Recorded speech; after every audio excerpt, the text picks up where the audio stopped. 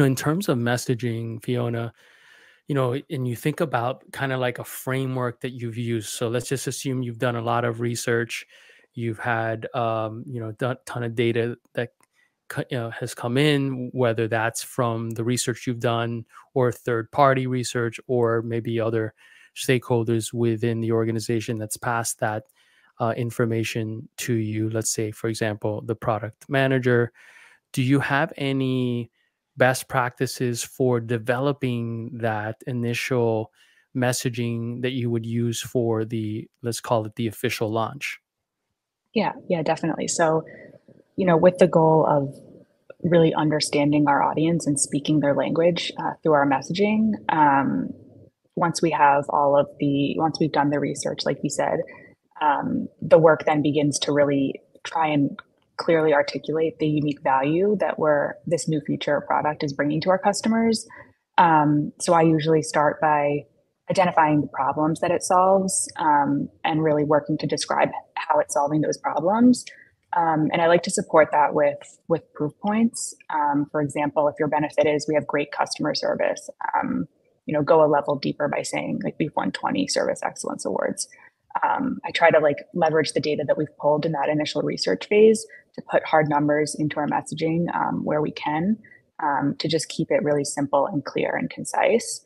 Something else that we've started doing, and it's great if you have the resources to, but leverage copywriters for some really like bigger, important launches. Not only do they have the talent to take your messaging to the next level, but it can be super helpful to have an outsider kind of translate, make sure you don't have that like that language, that internal language that you can get so comfortable using, making that doesn't quite hit with outside audiences. I always like to have an outsider come in for that reason as well. And then always like to, of course, make sure that our messaging is aligning with our brand, keeping it concise and consistent across platforms. And then iterating and testing as much as possible where we can, to make sure that it's resonating, to make sure that you're not going into launch with any sort of like positioning problem, making sure that it's very clear, the value that you're bringing to customers.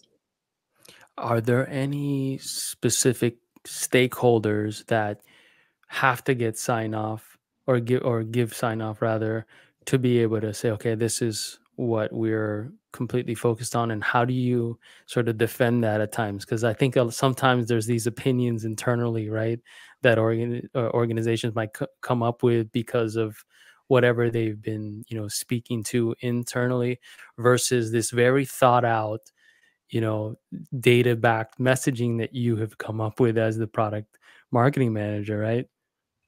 Yeah, yeah, definitely. We're lucky we have a communications lead on the team who is a really strong writer. So I always like to run any messaging by him, get his feedback, get his sign off. It's not a formal like approval process, but he kind of owns our brand voice. So I like to make sure that he does approve and gives it his stamp of approval, essentially. And then, of course, we make sure we have kind of like if there's a leadership sponsoring the launch or just more involved in the launch, we'll make sure to get their sign off on it as well. Chris, it's interesting because you have a platform that allows you to test a lot of this stuff, right? What's sort of your process for the development of this messaging positioning? Yeah, kind of riffing on what Fiona was saying, like the test and iterate part of it's so important in your messaging because let's just be fair, you're probably not going to get it right the first time. Like that's a fair assumption to make with any messaging. And what I like to look for is like you'll get an aha moment with your messaging and it will feel right. And then you'll let that run for a little bit. And then you're probably going to get another one. And it's just going to keep iterating and it's going to smooth out and you're going to feel comfortable at some point. But like we're a pretty small, scrappy team at Center Code, at least on the marketing front. And we don't have as many people to work on the messaging. So we kind of steer in the direction of our users a lot. I'd like to tell this like real brief story that something I've learned when I ran a test a while ago with a pretty big company, and they were testing out a smart smoker. So they have a smart like pellet grill. So something they would smoke, brisket on or something.